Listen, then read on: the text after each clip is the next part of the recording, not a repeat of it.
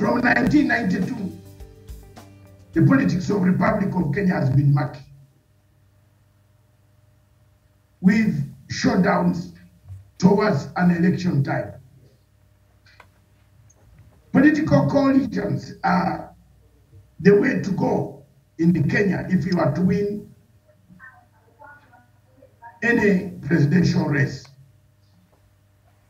That's why the constitution was made on 50+1. On 50+1 means you must garner 50% plus 1 in order to win the presidential race in Kenya first round.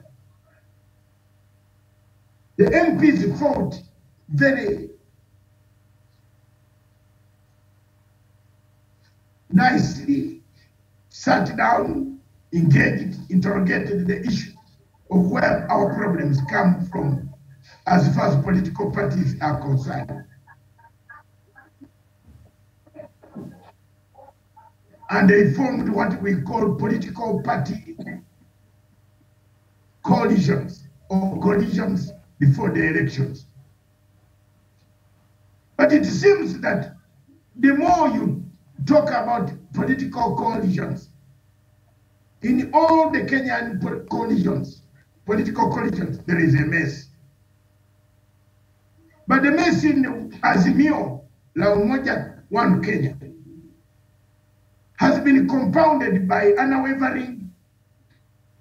lack of unwavering support, lack of focus, lack of tactical maneuvers, lack of strategy that can bring about a resounding win for Raila Amolo Odinga.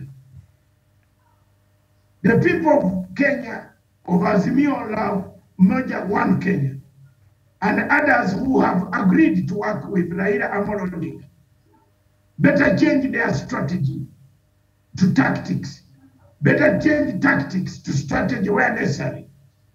And what kills this Azimio la Umoja is the communication network. The way they are communicating the messaging to the public is not resonating very well. It is therefore important for us who are followers, who are supporters, admirers of Raila Amolo Odinga to stand up and President Uhuru Muigai Kenyatta, like me, whom I like up to the end. If he tells me to jump high, I will jump. Low, I will jump.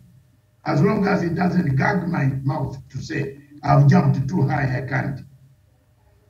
I therefore ask that those responsible for these documents, legal documents, should not make blunders that cost us an election and we end up having a mafia elected in the office of the presidency of the Republic of Kenya.